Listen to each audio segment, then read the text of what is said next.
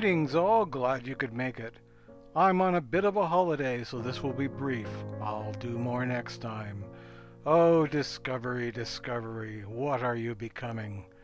I said after the first 2 episodes that if this becomes a war show, my interest would wane. I fear this may be the case. Episode 5 was the nastiest yet, now sprinkled with 4-letter words totally out of place on Star Trek. But it's so edgy. Ooh.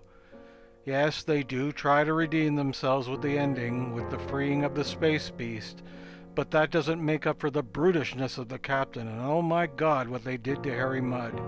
And now they have a spy on board, makes the captain even dumber. Yes, I will continue with the series, but with an ever-increasingly heavy heart. Thanks for watching. Please like, comment, and subscribe. See you next time.